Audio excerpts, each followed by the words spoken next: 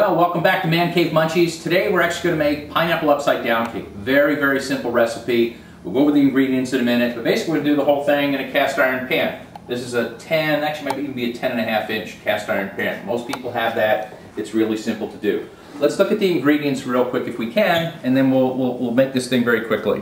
We have 3/4 cups of regular sugar, granulated sugar, 3/4 cups of brown sugar. We have a cup of all-purpose flour, 2 eggs, like to have those at room temperature, a 1/4 teaspoon of salt, 1/4 teaspoon of baking soda, and 3/4 teaspoons of baking powder. We have 6 rings from the pineapple. Basically when you take it out of the can, get the one with the natural juice, that's always really good. And we're going to reserve 2 tablespoons of the natural juice, and then we have 1 teaspoon of vanilla. We have 8 tablespoons of butter, and we have 6 tablespoons of buttermilk. Now if you don't have buttermilk, you can actually use sour milk. And you can actually sour the milk all by yourself. You need 1 cup of 2% milk fat, and 2% or higher on the milk, 1 tablespoon of white vinegar. You can even use 1 tablespoon of lemon juice if you have that. Basically mix them together, let them sit for about 5 minutes, and you'll have sour milk, and it gives you that tanginess that you normally get with buttermilk if you don't have it. All right, let's put this thing together real quick. We're going to take just 3 tablespoons of our butter. I want that at room temperature. I already have the pan hot. We're just going to melt that slightly. What you want to do is just swirl it around. I want to also make sure that the sides here get coated, because we want that, when the cake rises, we want to make sure that the cake is going to pop out. So you can just swirl it around. I like to grab a piece of it with the fork. Just make sure you coat that really nicely. Take it off the flame, and we're going to take our brown sugar and we're going to sprinkle that over top of the butter. That's going to give it that real kind of gooiness that we have. Just spread it around. The butter will absorb into it. Give it a few seconds. We're going to pop it right back over the fire just to heat it slightly so it melts. And that's where we're going to get that really nice kind of gooey top that you look for when you have a pineapple upside down cake. You don't even have to wait too long. Take the pineapples, spread them around real evenly around the pan. Again, very simple. And that's our 7 pineapples. And a lot of people in the centers, if you want, you can put maraschino cherries. If you don't have those, you can put blueberries, raisins, chunks of pineapple, whatever you want. I'm not going to put anything today. And that'll all cook together. And now we're ready to put the cake together. We're going to mix our dry ingredients in one bowl and our wet ingredients in the next bowl. We're going to take our 6 tablespoons of buttermilk or sour milk.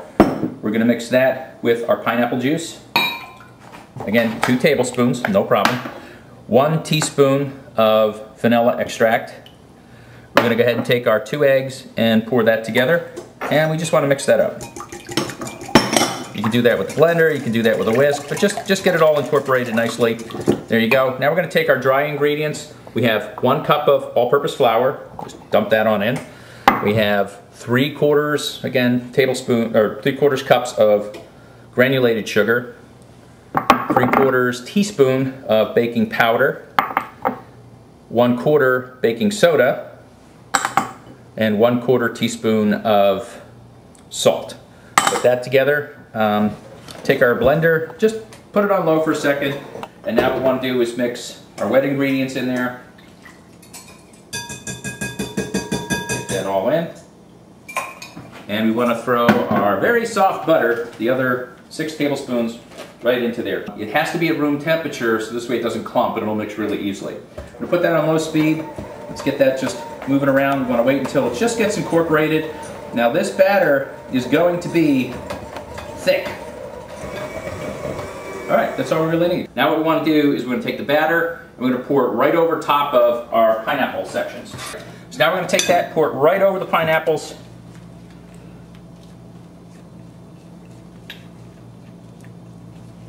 Make sure we cover everything up really nice. You'll see the little chunks of butter in there, but those are all going to get incorporated in as this cooks. Make sure we get air, as much out as you can. You just want to grab the pan, pop it into the oven. We're going to set our timer for 35 minutes. This will actually take anywhere between 35 and 40 minutes, but we're going to check it again at 35 minutes.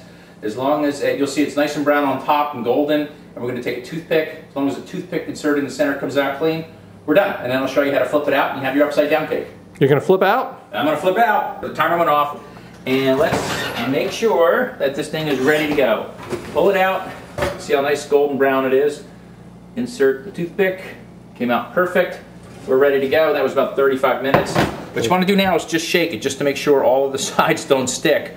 And we're going to leave it sit there for 5 minutes, and then I'm going to show you how to flip it. Well, we waited our 5 minutes. Now we're going to depan the cake. You have a nice big bowl. I'll take your pan, shake it up one more time just to make sure. Put it on top and flip.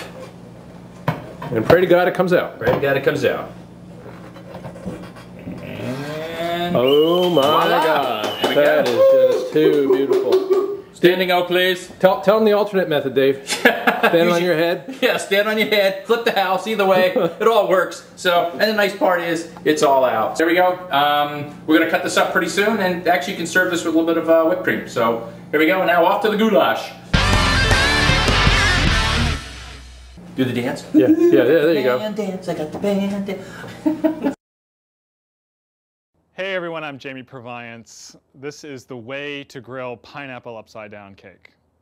The way I see it, any real grill master can do an entire meal, start to finish, appetizers through dessert. So here is one option for a great dessert done on the grill. Starts with pineapple. I'm going to grill these beauties right here. What I've done already is to peel the pineapple and cut the rings into about 1/2 inch thickness and give them all a little light brushing of butter.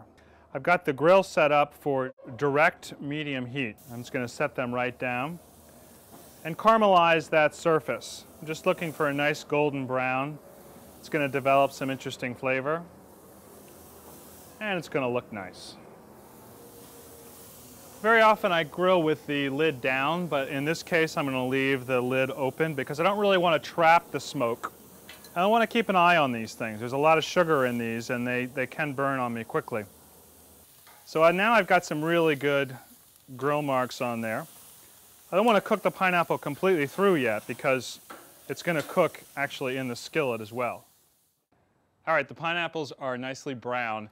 Now it's time to create kind of a glaze. I'm going to melt some brown sugar and cinnamon and cream together, and they're going to flavor the pineapples really nicely. I'm using a heavy-duty cast iron pan here. This is just the leftover butter from the pineapples, and this is heavy cream. And I'm going to continue to cook here over direct medium heat. It's going to take a couple of minutes for the sugar to melt and for the glaze to form. So take a look at this, bubbling away. Looks good already, huh? Obviously using an insulated mitt here and putting it on a heat-proof surface. Now, very carefully, I'd like to arrange the pineapple in that syrupy glaze with both whole pieces and then some smaller pieces, however they fit. And then earlier, you saw me make that batter, and here it is. I'm just going to spoon that over the top. It's a very light coating. I don't want this to be a super thick, cakey dessert. I want it to be more about the grilled pineapple. Spread it out.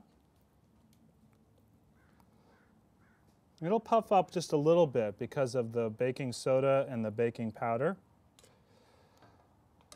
And then we'll finish it by actually inverting the whole thing so the pineapples are on the top. Makes a really nice display, and it's super delicious. Okay, so that's now ready to go.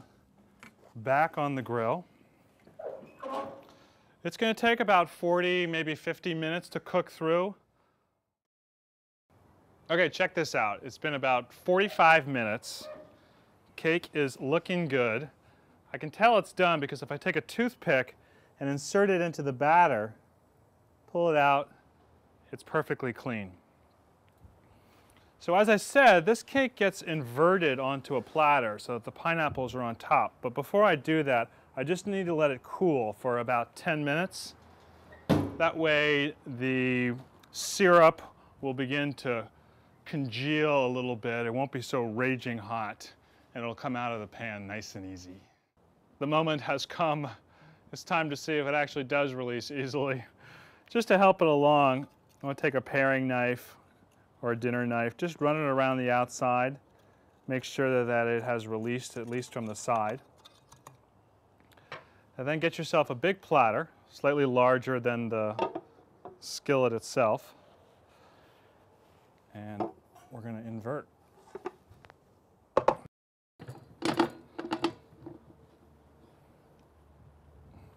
How about that?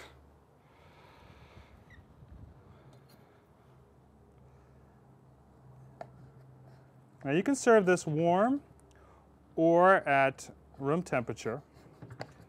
If you really wanted to gild the lily, you could serve a little rum-flavored whipped cream with this. But just as is, that's going to make somebody really happy. Who wants cake?